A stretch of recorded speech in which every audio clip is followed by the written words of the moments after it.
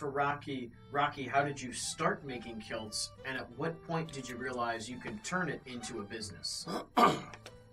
In my mid-20s, I was kind of, I had a journal I used to keep, and in my journal I was, my philosophy, for lack of a better term, a 25-year-old philosopher, as it were, as much as that could be.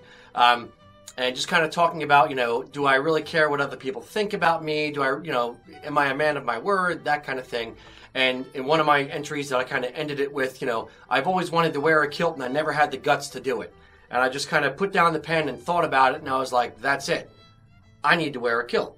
So, that's, kind of the symbol of all of this kind of brought up into an actual garment of clothing. So I went out, bought a couple kilts, cheap ones, and started wearing them out. And then after I was wearing them for a little while, a couple of my friends saw me wearing them, and they started wearing them. And then we kind of got together and said, okay, we can make this. And then we started making them and just kind of got better and better at it.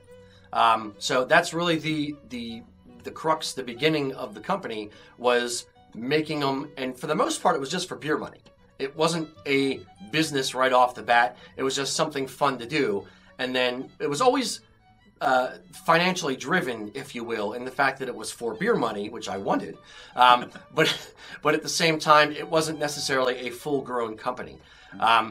I was almost working like a hobby business. Yeah, it was more of a hobby business. Yeah, okay. I never, looking back at it, I never really treated it as a hobby business. It was always effectively, even when it was a secondary job, it was still a full-time job. Okay. I used to work for a company in King of Prussia called Blades Board and Skate.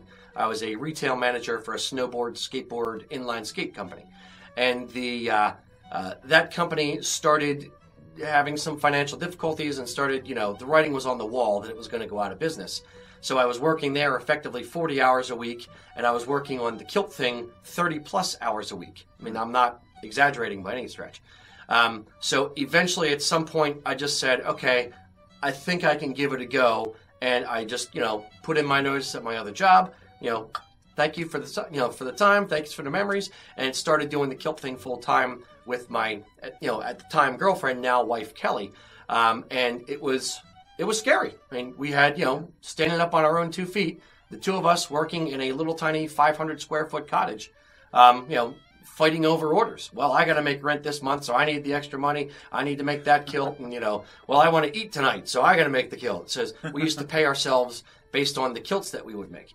And then we just took the money that we were making from the accessories and just kept flipping that money back into the company and just grew the company that way. We never took a dime out of the kilt hose and sporins and all the other stuff. We were just paying ourselves as if we were laborers, and then we gave away all the rest of our administrative labor for free, and then just to be able to grow the business. And eventually we were able and fortunate enough to move to another location in Phoenixville and hire Mac, who's been a very, very long tenured employee, and just grow it from there. And now we're a 10-person business, going full tilt, and we have our own TV station.